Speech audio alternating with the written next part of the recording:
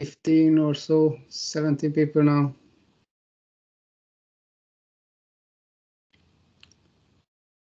I think I can then start. It's 5 o'clock. So it's a good afternoon to all those who are joining from Norway or other parts of Europe, and good morning to those who are joining from North America or Latin America, from Rio or Mexico City or Houston or from California. Our guest lecturer this time is Professor Alan Burnham, the inventor and the writer of the world-famous Sweeney and Burnham article on vitrinite reflectance kinetics, and probably that article has been the most referenced, most cited article in APG in the last 35 years. I guess you all know the method and the article itself, and now we have an excellent opportunity to talk to Alan himself. He will show the details of this kinetic scheme. Very shortly, Alan has a Bachelor of Sciences from Iowa State University in chemistry and a PhD from University of Illinois physical chemistry. And then after that, he worked at Lawrence Livermore National Laboratory for 31 years on oil shale retorting, petroleum geochemistry, kinetic modeling, laser fusion, material science, and energy materials. He was also the Chief Technological Officer for American Shale Oil for 7 years. And then afterwards, he joined Stanford University as adjunct professor. And he is now involved in this very famous basin and petroleum systems modeling group at Stanford University, and also still consultant for Lawrence Livermore National Laboratory. So basically, in the next half an hour, he will give us a very good overview of how the vitrinite kinetic modeling has evolved and what is his best new results and best practice in the area. So basically, all of you, if you can mute yourself, except Alan, of course, and then if you have questions, just write them in the chat, and at the end of the presentation, we will read up the questions. So Alan, the floor is yours, and I just switch off my camera and mute. Well, thank you very much for inviting me. I enjoy this opportunity to get back to talk about some of the fundamentals of vitrinite reflectance and how things have gotten to where they are. I'll start off by let's see here. Start off by mentioning that the oil industry is changing. I suppose you all know that, and BPSM is evolving. Just this week, it has formally changed its name to Basin Processes and Subsurface Modeling, retaining the acronym, but changing the scope of what it works on, including carbon sequestration, gas hydrates, carbonate models, etc. here. And so if you're interested in more details about the BPSM and where it's heading, I've given the contact information here for both Allegra and Tappan for further information. So I start out by mentioning that I have Norwegian roots. My mother's maiden name was Branstad. My relatives came over in the late 1800s from Norway. Which is quite common, of course, and the family homesteads are down here in Branstad, which is close to Oxendal, and the larger city here is Molde. And in fact, I've been to that area 3 times. My sister's ashes are actually scattered in the family farm at there a few years ago.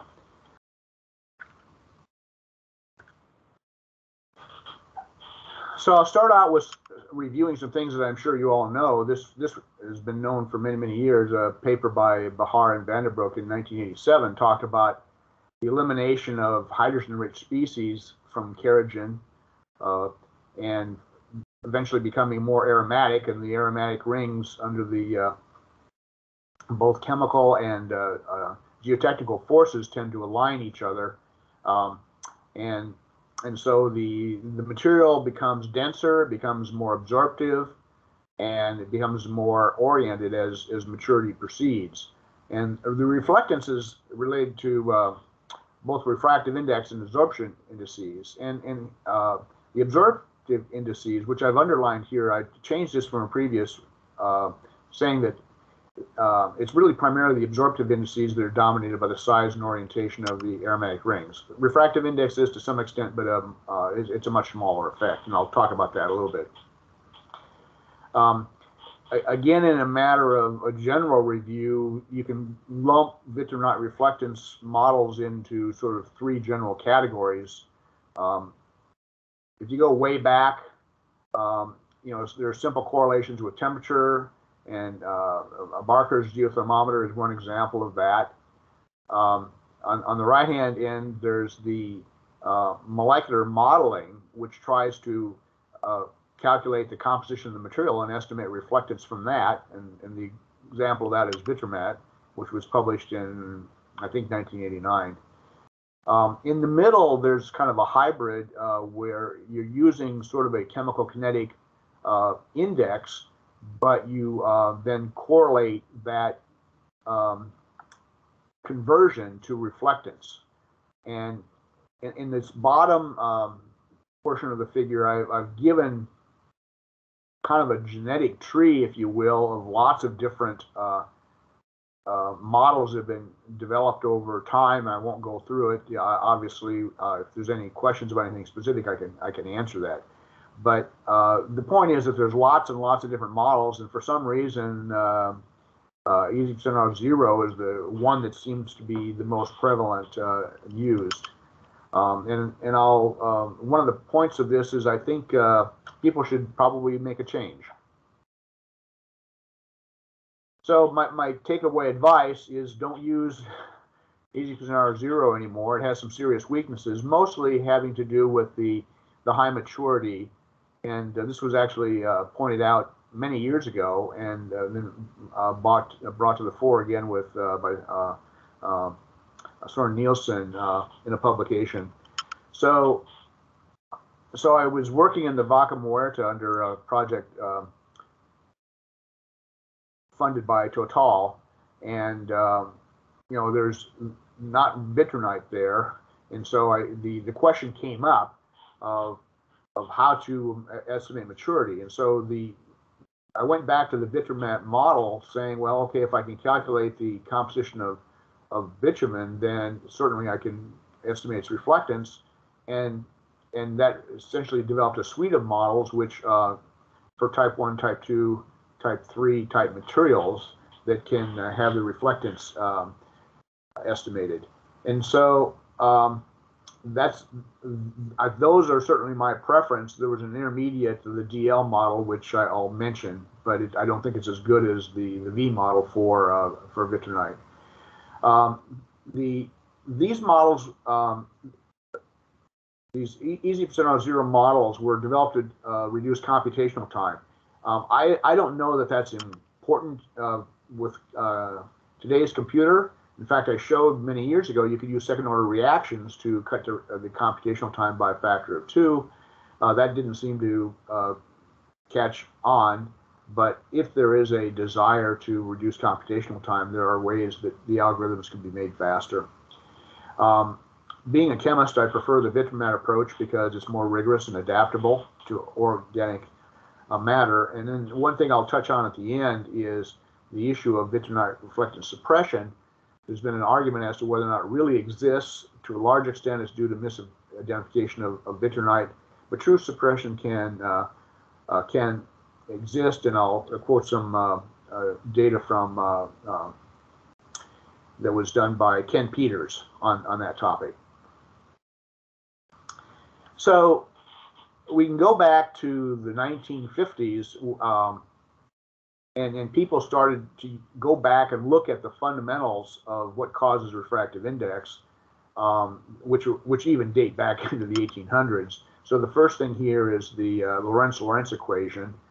And then if you have an absorbing material, you also have an absorptive effect. And this was, again, known back in the many years ago, but then applied in the sort of 1950 range for coal.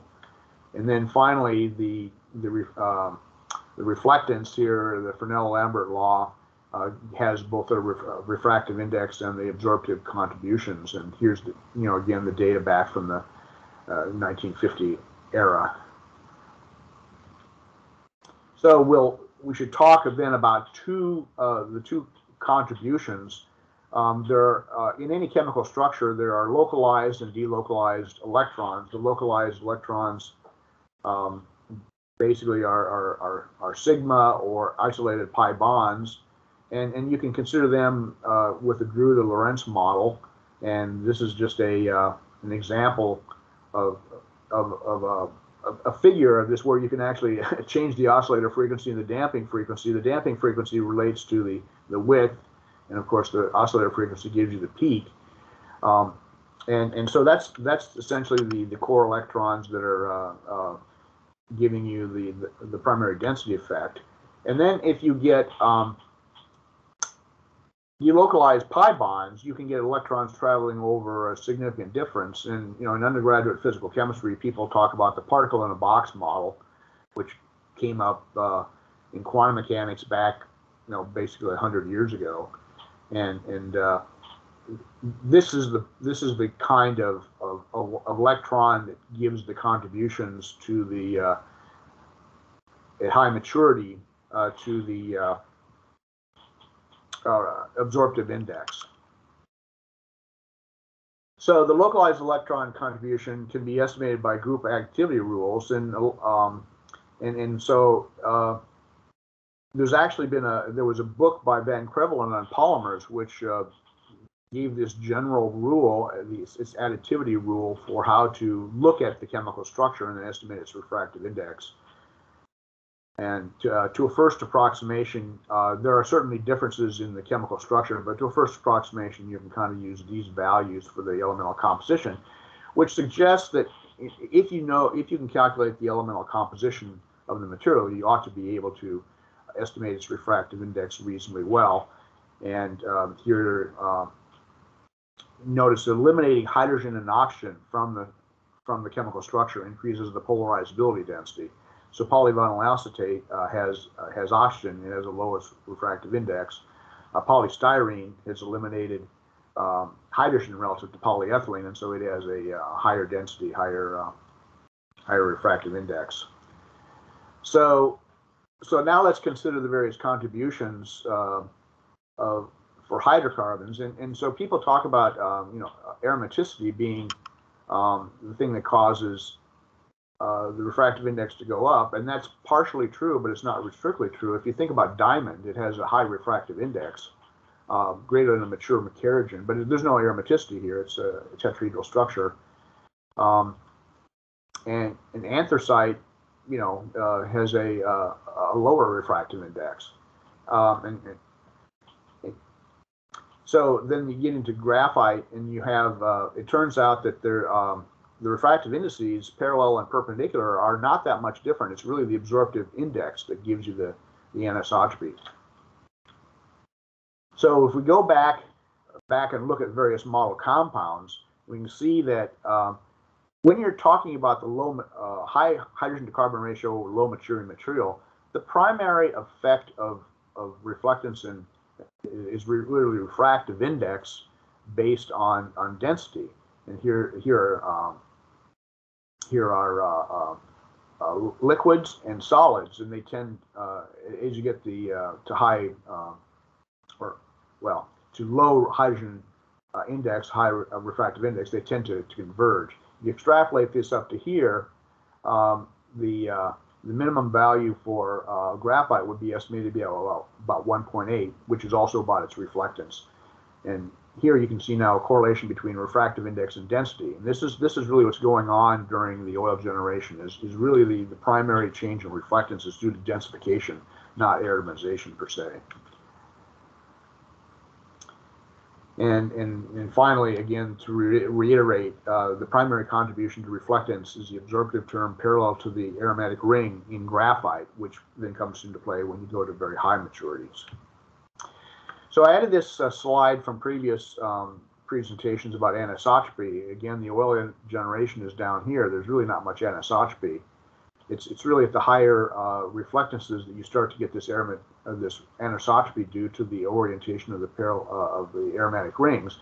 But note that the minimum reflectance here is actually much higher than that of graphite. So it's still not very well oriented.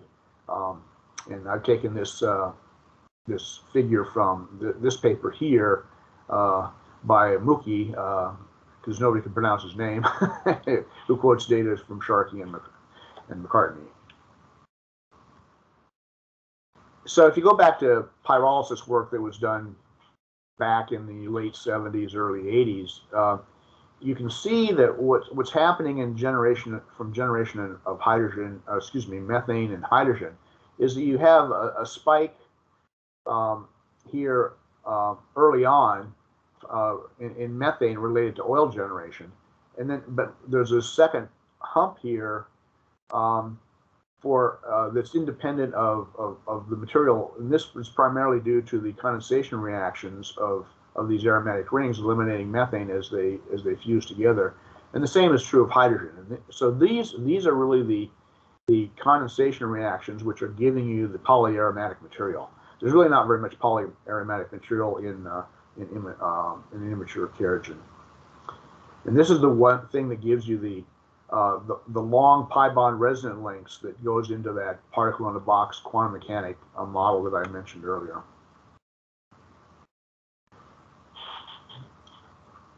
So I didn't really know anything about vitrinite reflectance back in the middle 80s, and I reviewed a paper that gave a chemical kinetic model for vitrinite reflectance. It really didn't make any sense to me, but it got me thinking about the topic, and so I thought, well, okay, I knew from my work as a graduate student that refractive index was related to chemical structure by relatively simple group additivity concepts. So I figured, well, if I could calculate the composition, then I can calculate the refractive index. And certainly there was this data from McCartney et al. Showing that the hydrogen to carbon ratio correlated with vitrinite reflectance. And there's also a similar correlation with carbon content. So I essentially went off and did calculated the elemental conservation equations here. And then developed a chemical kinetic model that essentially you could put in any essentially starting composition in the appropriate kinetics, generating hydrogen and carbon dioxide, oil, and methane, and then calculate what the elemental composition was, and then correlate that with vitrinite reflectance.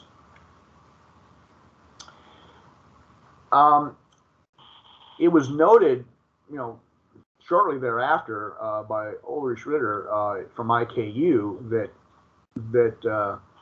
the data from Techmuller in 1979 suggested that the break in the curve of reflectance versus depth was sharper than calculated by the easy percent R0 algorithm. We didn't really spend very much time up here because we weren't really concentrating on the high maturity per se, but there was an IKU model back in 1996 that essentially had this sharper break, and it also there's certainly a debate here as to how whether or not there's a suppression and how sharp this break is, but I think the evidence is pretty clear that when you go up to high maturity, the easy percent R0 underestimates the maturity. So Nielsen in 1987 published a paper reiterating this fact. It wasn't really new, but he had a fair number of basin data and developed a model that essentially came along here. And after working on this for a while, I decided that, well, he was certainly correct that in this higher maturity, this is a fact, but I think he underestimated the refractive index here based on evidence that a lot from the north slope of Alaska that Ken Peters and Stanford people had been working on, and this may be related to this vitrinite suppression issue that we talked about. If you use a hydrogen-rich shale in your calibrations, you can have a problem come up, as I'll discuss a little bit later. The other issue is, what is the frequency factor?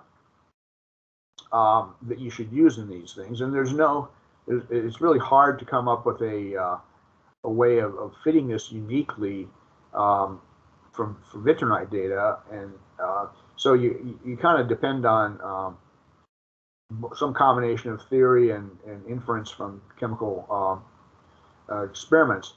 But if you go back to the original 10 to the 13th, that's sort of a kind of a hand-waving frequency factor, which is commonly used in physical chemistry. And so that's what I picked back in the 1980s. It wasn't very well founded in the in terms of the fundamental data. And the ability to do kinetics experiments has greatly improved from the mid 80s when we started up into the mid 90s. And so if you start taking a look at all the data, here was the original work that we did of the probability of the frequency factor, centered around 10 to the 13th. Whereas if you look at the later data, which is really much better, it looks like the mean frequency factor is more in the 1 to 2 times 10 to the 14th range. So that suggests that we needed to revisit the frequency factor. There's a Nielsen in his paper mentions that base R0 does not work as well at laboratory timescales for human coals, and it's worse than easy percent R0.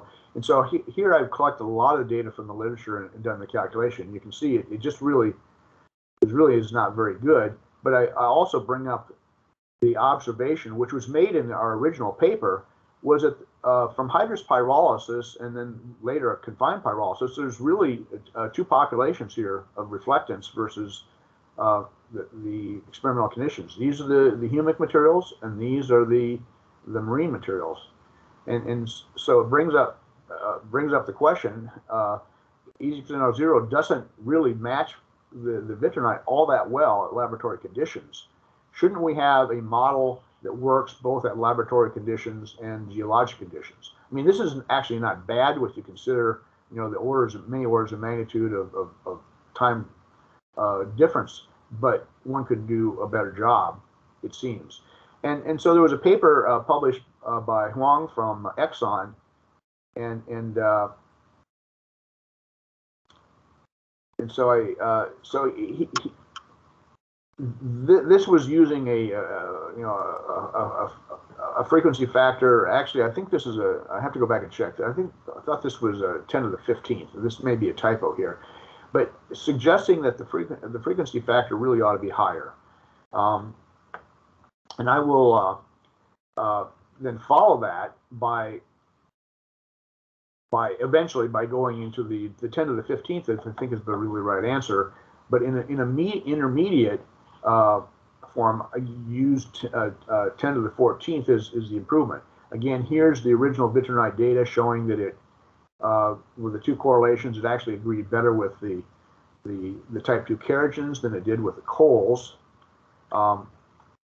But then the DL model, which used this frequency factor based on primarily marine kerogens, it had this bigger uptick, but it still missed the range at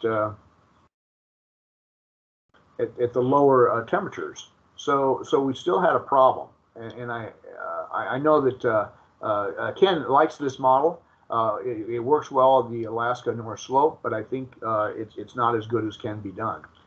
So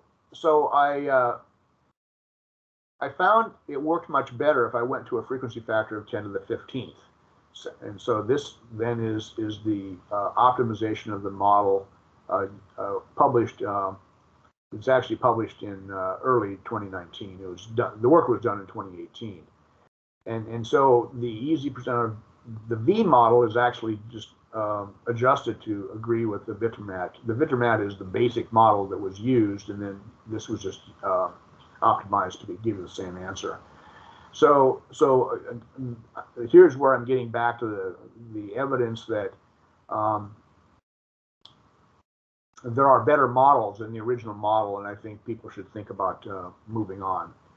And So here's now Lauren Hackley recently published a paper. This was just kind of a reiteration of the original data. So let's go back now to a broader range of materials, and we'll compare these various models. Starting with the green one, this was the one that most people still use. The V model actually agrees reasonably well with it. It's just slightly below, but then it bends more and agrees with basin scenario 0 up in this higher maturity. The DL model is a bit more suppressed. Whether or not that's truly vitrinite is debatable. This is what I believe is actually a problem with suppression or misidentification of vitrinite. And then finally, since you can use this for any material, the algorithm for bitumen is the same as type 2 kerogen. This would be then the reflectance you'd expect to see for that material.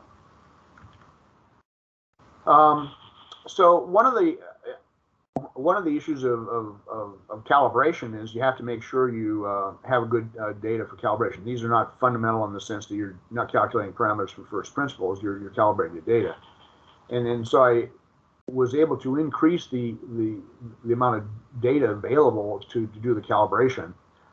It actually agrees pretty well with the previous one. But one of the things that really note here is that this particular geologic sequence, which was kind of used to calibrate the model, seems to be distinct from these populations of laboratory experiments. And this is something that I think I would like somebody to take a look at is, what really is the real range of geological and laboratory experiments? Are they really as different as this seems, or is this merely some, one M member of the population? The other issue is this issue of curvature down here, and at the very low maturity, high hydrogen index. I think that still needs to be clarified a bit. And so what I'm suggesting here is that there still are improvements that can be made from a fundamental standpoint to get a model which works over a wider range of conditions. So there are other data that I did not use in the calibration, but here now I do the calculation, and you can compare to this data from Colruth and from the Penn State database. It works pretty well. Here's some data for Bertrand, and he went to much lower maturity, and so you can see that this is kind of going off in the wrong direction. And I believe what's happening here is that I was modeling a trend which was fairly flat, and I really didn't pay much attention to this low maturity. But during the very early stages here of which is probably diagenesis rather than catagenesis, you're really talking about primarily the loss of water. And so the vitrinite model, if a person is really looking to go out to this immature of a vitrinite, you really probably should modify the kinetics to have this more labile loss of water included. Here then comes up the issue of the frequency factor again. The DL model used the frequency factor, which came from essentially kerogen. And this says that the relationship between vitrinite reflectance and oil generated is the same in the laboratory and in nature. However, there is some evidence from laboratory experiments that coals tend to have a higher frequency factor. And if that's true, then you don't actually have quite the same relationship between the laboratory generation and geological generation. And the same was true really here using this frequency factor of 10 to the 13th from the opposite direction. So here's where the issue of the frequency factor comes into the fore. And it turns out that this one was the one that seemed to do the best agreement, as I showed earlier, with laboratory experiments as well as maintaining the same geological match. So again, I've mentioned this before, but I'll reiterate, the the Vitrinite 2018, I gave parameters for type 1, type 2, and type 3, and then here is a comparison to the data from Hackley and Lewin in 2018. And we didn't know how to do this, or we had not done it back in the 1980s. It's a fairly straightforward thing to do once you have the data to do the calibration. So the other thing I would like to point out here is the relationship between vitrinite reflectance and bitumen reflectance. And one can now calculate this curve for a type 1 and type 2 kerogen and compare it to data from a lot of workers. It all falls along this line. And so these models, the type 2 kerogen model works extremely well over the entire range of conditions. So if you don't have any vitrinite, you know, I would recommend using this type 2 model, which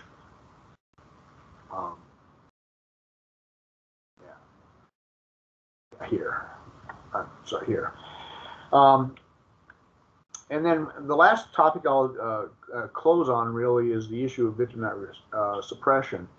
And Paul Hackley and Ken Peters did some work which, in retrospect, is kind of like, why didn't somebody do this decades ago?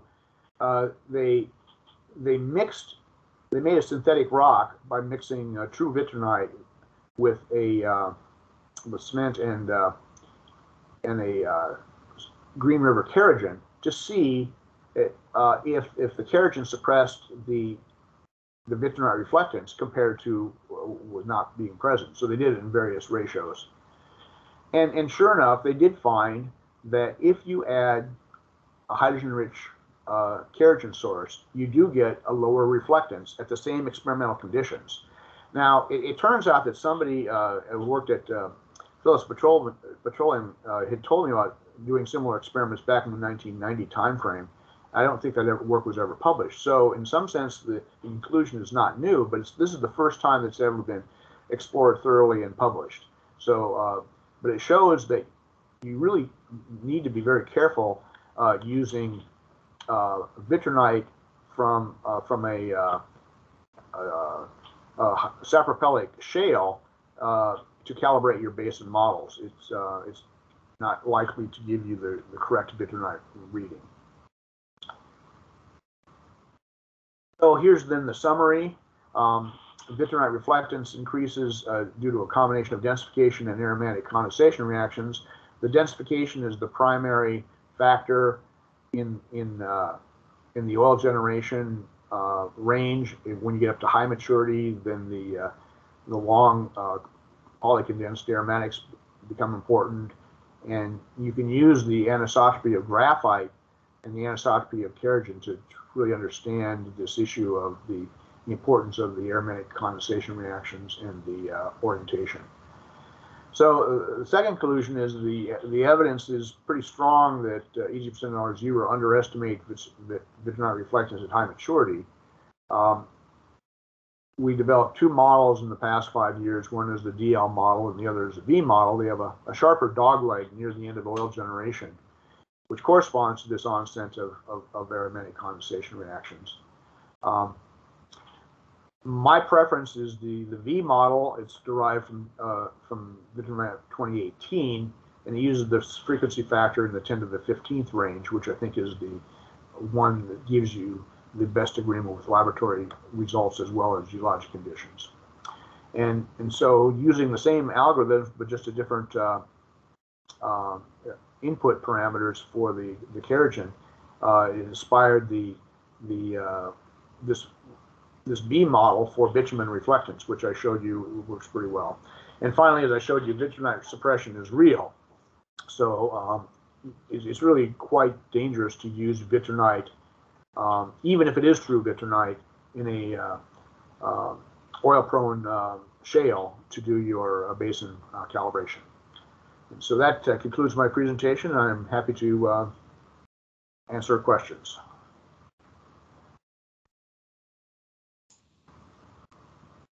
Yeah, thank you very much. It's very good. Some echo I have.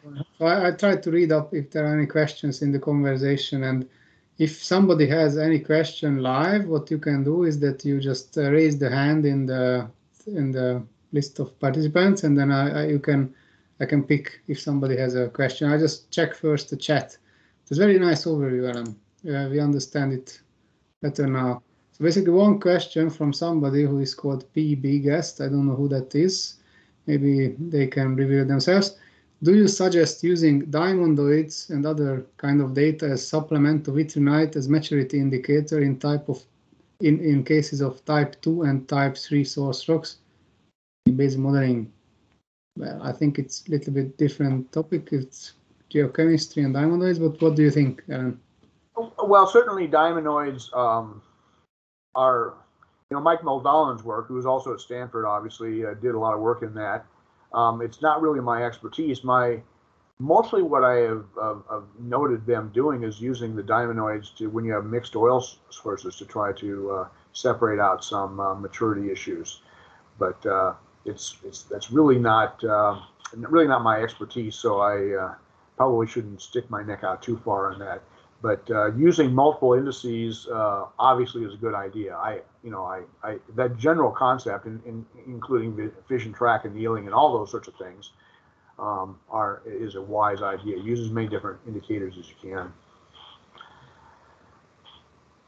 Yep. Okay. Thank you. Then Birte has a question. Oh, I think you can hear me now. Hi, Alan. Nice to see you again. Oh yes. Hi. Hi. I have actually several questions. One of them is, I need to start somewhere. You are talking about different kerogen types, and you are measuring vitrinite in type 1 kerogen. And my comment is that a type 1 kerogen, a pure type 1 kerogen, actually should not contain any vitrinite, because, all kerogen types are more or less mixtures, and there are, I would say, mainly two end members. One of them is type 1, the alginite. 100% alginite doesn't have any vitrinite, and the other extreme is actually the vitrinite, which is the other end member, the coals, vitrinitic or vitric coal. And type 2 kerogens are just mixtures. So, and the mixtures is, well, the type 2 is defined by the shale in the Paris Basin, the Toarcian shale in Paris Basin, and you can have different kinds of type 2 kerogens, which is due to mixtures, and that's what you can see if you look in the microscope, that you can have different proportions of the different mackerels, algae, spores, pollen, different vitrinite particles, and they give you some kind of type 2, but they can differ also. And you would also, that's also why you see in these kinetics, if you do kinetic measurements in the lab, that they vary. So that was the one. So, and I totally agree with that you have some liptinitic or bituminous coaly materials. You get the suppression of the vitrinite. That was one thing. And can I address the first question? Yeah. Well, first of all, so what the algorithms I used for the type 1 and type 2 and type 3, those are for the reflectance of that particular material, not vitrinite. In other words, the type 1 is the reflectance of the type 1 material, okay. not the of the. And then I agree that that certainly almost all materials have mixtures of kerogen types from mixtures of input. I'm not quite sure it's fair to say that type 2 kerogen is a mixture of type 3 and type 1. It comes from different organisms that have a different chemical composition. Yeah. But you can still have mixtures in type 1. You go, the hydrogen index from 300 to 600. Those are just sometimes mixtures, sometimes different material stuff. But anyway, go proceed.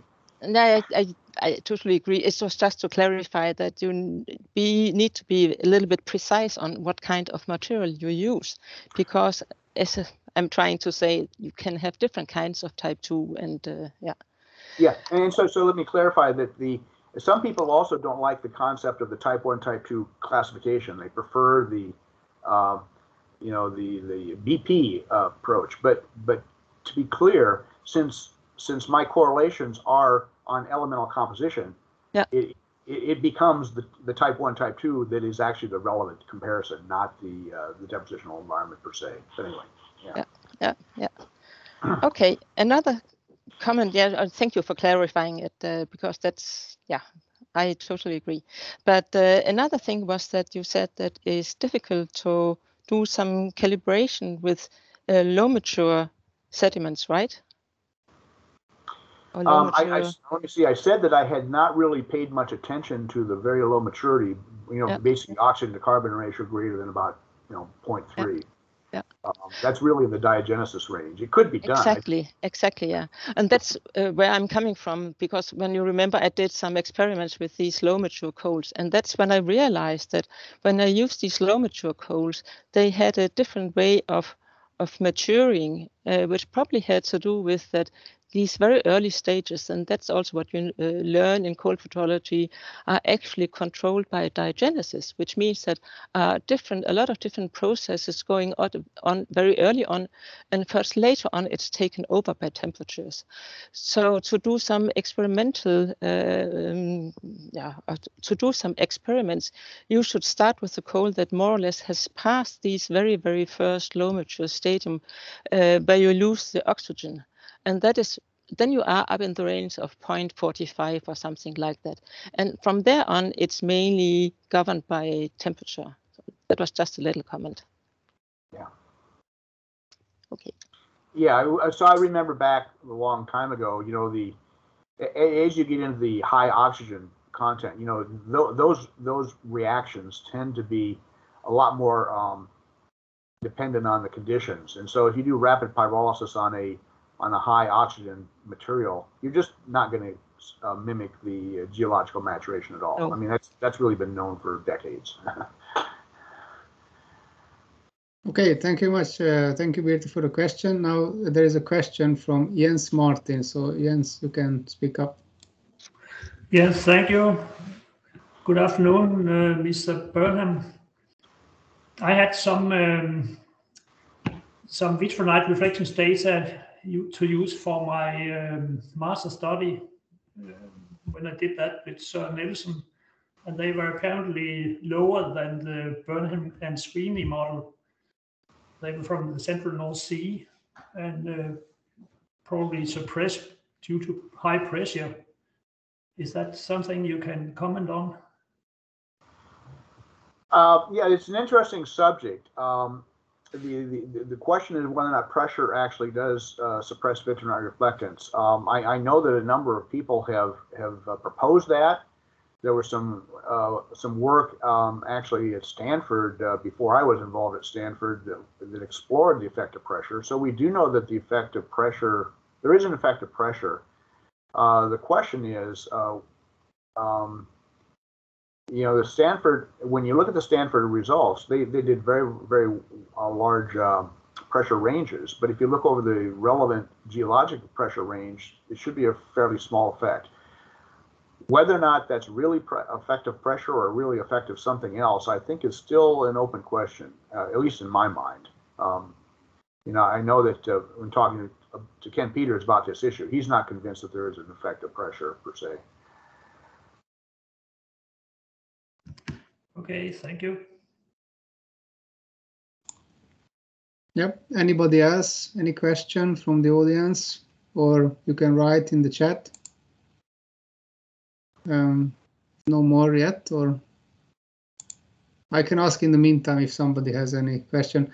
I mean, thank you very much again. It's very, very good to go through all these different models. And my question is that in the Sweeney and Burnham 1990 publication, which has been used by the whole world in 30 years, I think the biggest implication is for the shallower buried areas, because the newer models have lower calculated reflectivity, and basically that has a big implication on source rock maturity in shallow buried basins.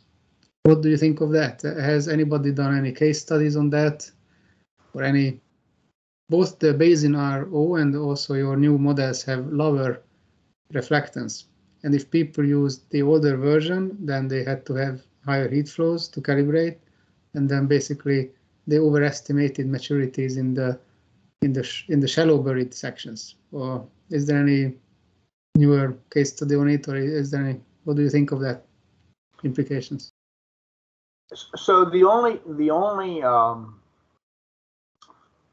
basin studies that really looked at that that I'm very familiar with is the work that that was done at Stanford on the North Slope, and they felt that they had a very good constraint on the heat flow, and therefore were able to, you know, in any basin studies, you have a number of parameters that are floating, and you can compensate one for the other, and so the question is, how unique is any given answer? They felt that they had a good heat flow constraint, and so that was the one that was with the that resulted in the DL model with some modeling by Schenket Schlumberger. I got pushback from our collaborators at Total who didn't believe that there was really that much of a lowering of the reflectance. And so when I did the more recent models, I maintained closer to the original model. I'm not sure that it's different within any kind of scatter of the data, the V model, except for when when you get into the higher range. So you know, this gets back to the issue. It's easy to fit data with parameters. The question is, you know, how rigorous do you know? Number one, the data and the conditions, and so you also then ask the question: what is the point of diminishing returns? And is it so? I guess the question to answer your question is that you know, we at Stanford don't think that the basin percent R0 model is correct for vitrinite in non-oil prone materials. Now there may be people who can make the case that we're wrong, and that will be fine.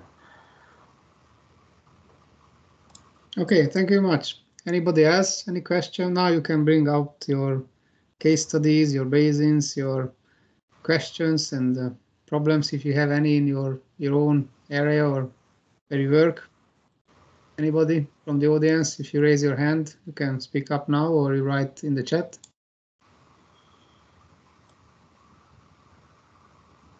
Now Christian Angart has one question. Maybe Christian, you can just shortly say who you are and where you work and the question. Yeah, hello, Bolich. Thank you for the talk, Mr. Burnham.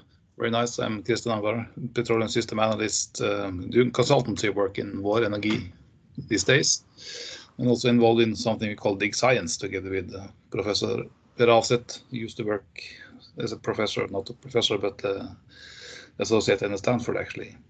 Anyway, the new models you have developed, both the ECRO-DL and the ECRO-V, do you know if the commercial companies have implemented this in their commercial simulators? Well, I know that the DL model is in basin mod. No, but let me see. Yeah, that's the Schlumberger version, right? Yeah. And I had some recent conversations mentioning that I thought that they needed to put the other models in there. They're kind of slow at putting in models. I guess the other thing that I would point out that a lot of the chemical kinetic models that I developed in the 1990s aren't in there, and a model that people use a lot is one was developed back in like 1986 when it was, you know, kind of like 75% guesswork, and I'm surprised that that's still even used. So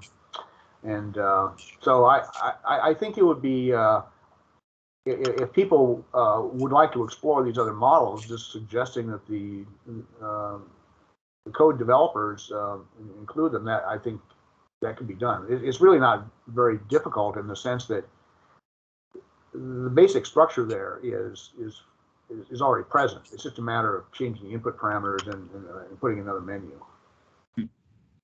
Okay, thank you.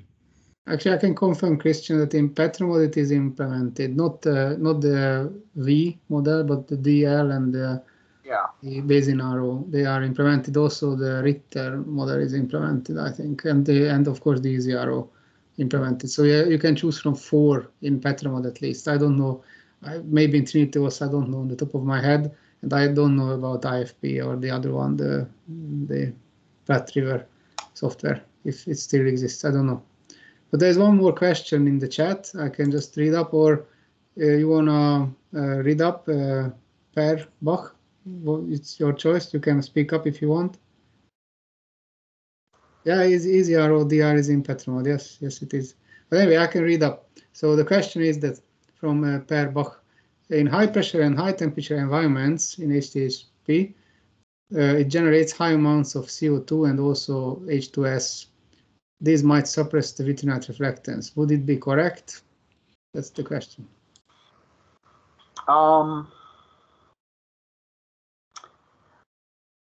I wouldn't think that that either CO2 or sulfur should suppress the vitrinite. Sulfur has a lot of electrons, and if anything, its group contribution to refractive index is relatively high. So I would think that would not be a factor for suppression. And I'm not sure how CO2 would work mechanistically. What you really need for suppression is ways of maintaining hydrogen content in the kerogen, and neither of those materials would seem to have the ability to do that.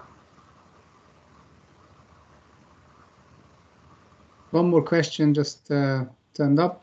Sebastian Hinsken is asking, what is the uncertainty range in the percentage in the prediction with the EasyRO V, the new method? It's a good question.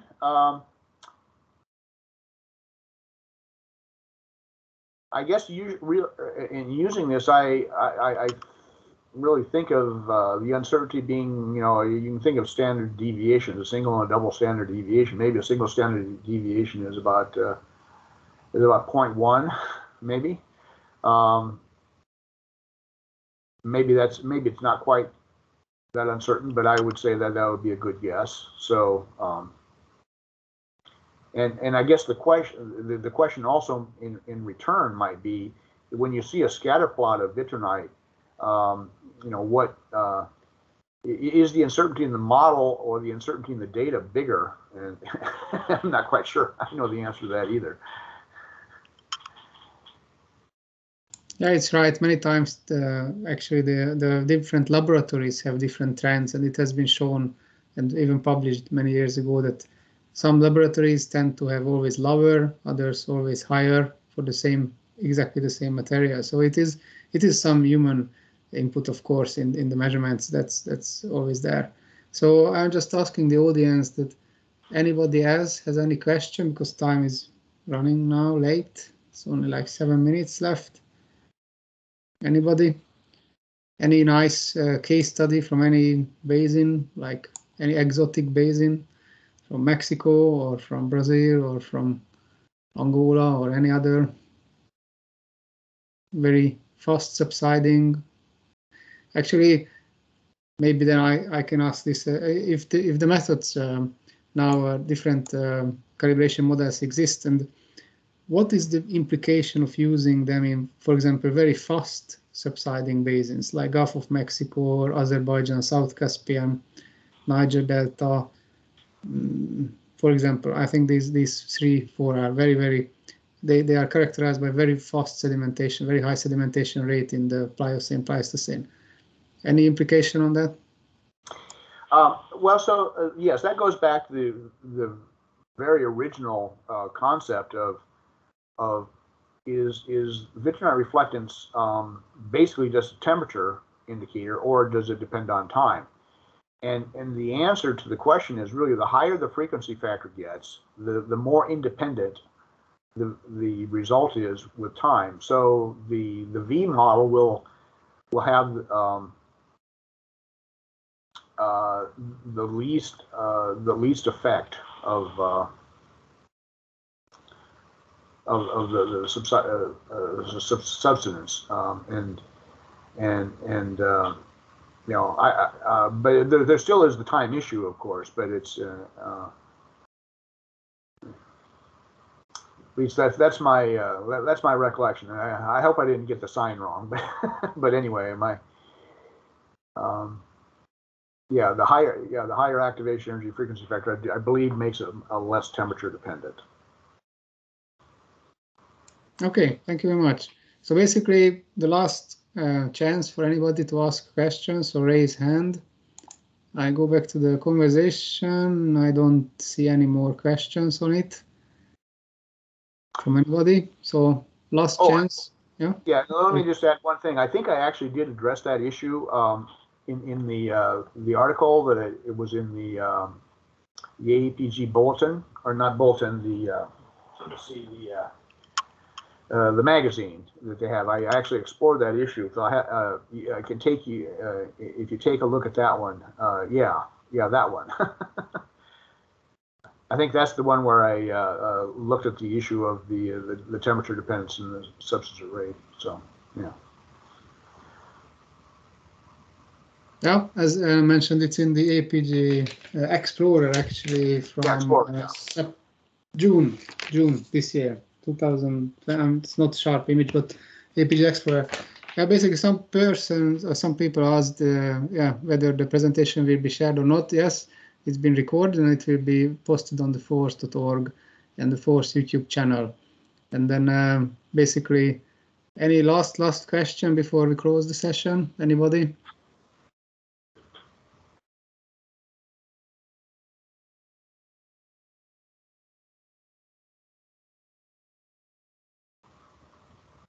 I don't see any hands and I don't see any questions in the chat. So everybody understood what we should do, and we should use now the newest methods. And then, of course, in the basic modeling tools, I know that in Petromod it's implemented, probably in also Trinity implemented.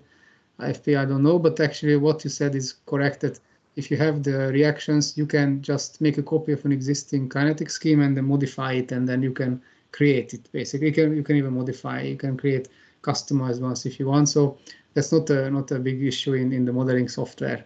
You can just create them. So I think then thank you very much for all of you participating, and thank you very much, Alan, for your time and kind contribution. And then basically, I hope that in the next 30 years we will use these new models now. And then basically, I would like you have a good day, all of you. And then thank you very much again, Alan, for the nice presentation. And basically, we can close the session. And then I wish Merry Christmas and Happy New Year to all of you. And hopefully the COVID will soon disappear. We don't know.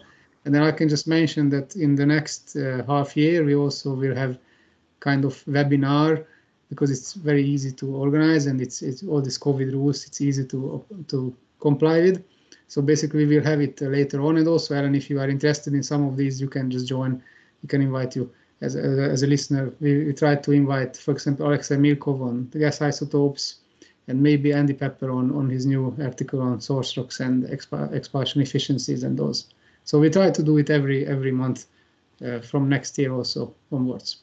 So thank you very much for all of you, and then have a good day, and have a good day. And in California, here it's getting very dark and night, but for you the day just started there. So yes. Anyway, well, thank you for inviting me. I enjoyed it. Okay, and have a good day, all of you. Bye bye then. You can close the recording then, Lynn. Yeah, thank you.